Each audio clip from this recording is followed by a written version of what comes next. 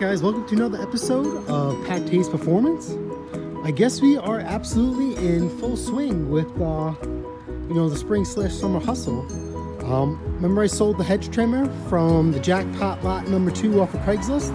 While I was on there, these popped up.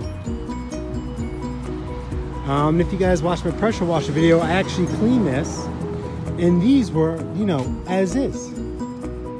This is an awesome Husqvarna 3-in-1 22-inch lawnmower.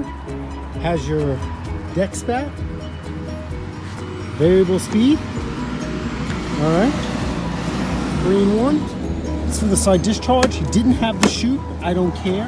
Look at this, one lever ride height control. You raise all 4 wheels at the same time. It's a very cool, unique feature.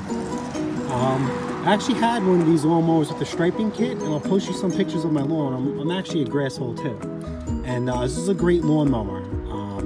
If anybody's into cutting grass, this is the one of them to be at. All right, got an Echo CS352 chainsaw. Look at this thing, literally brand new. Probably maybe even used once, twice, handful of times. Same thing with this weed whacker. Look at this. Speed feed head, SRM 225. I can guess how much I paid for this.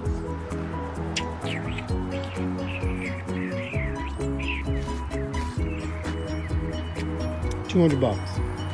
$200. The lawnmower by itself is $250.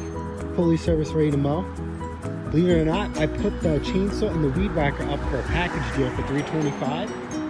I've already gotten a couple of offers within minutes for $200 just for the chainsaw. But I'm gonna hold out for a little bit longer. Like I said, I just posted it, and I'd rather, let it go. I've been telling everybody who wants the chainsaw, they could take it for $250. I might take a $225 offer. This weed whacker is $150 all day long, so I will be for sure in the green. Now I just have to service the lawnmower like everything else. Let's just see how the oil is. Oil seems pretty clean.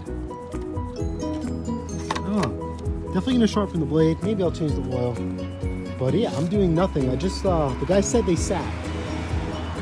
He didn't use them all winter, obviously. So what I did is I put fresh 2-cycle in with some seafoam, and I ran them for like 5 minutes, and the seafoam helps clean all the gunk out. And then they ran and start with ease. So yeah, I will do a video on servicing this. I guess this will be, the final part. And then we're off to selling, getting in that green. So if you guys enjoyed this video and you guys want to see part 2 and my other fix and flip and how-tos and restoration videos as far as small engine, like, share, subscribe, comment. I'll see you guys on the next episode of PATTAY'S Performance.